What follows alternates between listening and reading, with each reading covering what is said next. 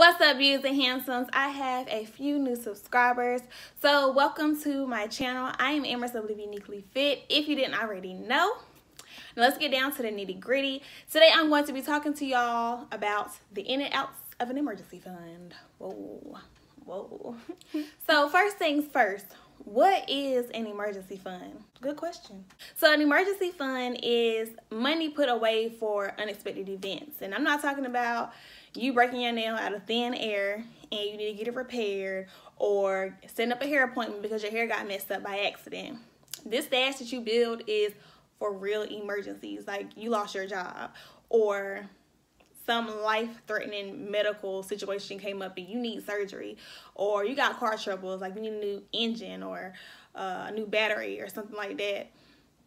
You know, things along those lines. These situations that I mentioned can be very stressful and expensive. No one wants to be burdened with finding a way to pay for unexpected financial situations. But, I mean, saving for a rainy day is almost like a foreign language to most people. According to a study in 2012, there were 26% of the participants who had unpaid medical bills. 22% of them overdrew their checking account. 14% took out a loan from retirement.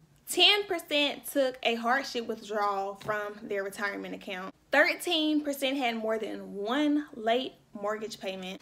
And 3.5% had filed bankruptcy. And I don't know if these participants overlapped in these different categories, but this research was done by FINRA, Investor Education Foundation National Financial Capability Study. I know that's a lot, so I'll put it up here somewhere so y'all can see who it was done by if you want to do a more in-depth study on that.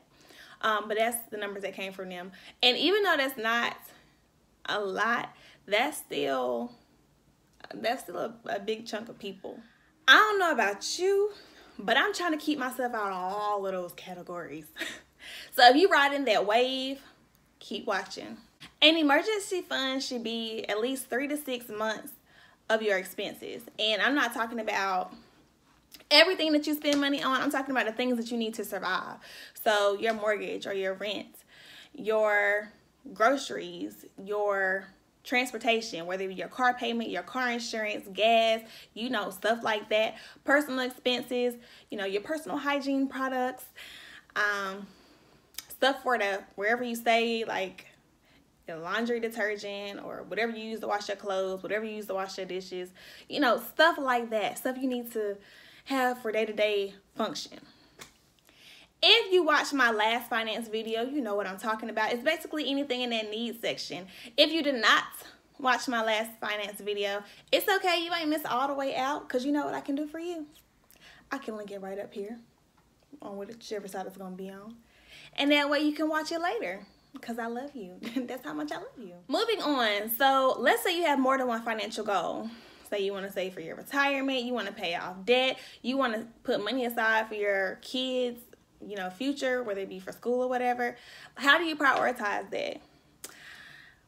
Personally, I feel like it is all dependent upon what you are trying to do, what you want your focus to be. I know for me and my boyfriend, it's more so paying off debt and building our emergency fund. I know that we've actually had to use our emergency fund in the past. So for us, that emergency fund is really important. Just in case something happens, we know we're covered and we don't have to stress or worry about how we're going to pay the bills, because we had to take some of that money that we used to pay bills or to do whatever else we do to pay for that unexpected expense. So that is really important for us. Also paying off debt, because we're trying to be debt free in a specific time frame. So really being aggressive with paying down our debt so that we can be debt free. But that's just us. Like, maybe your situation is different. Maybe what you want or what you need is different.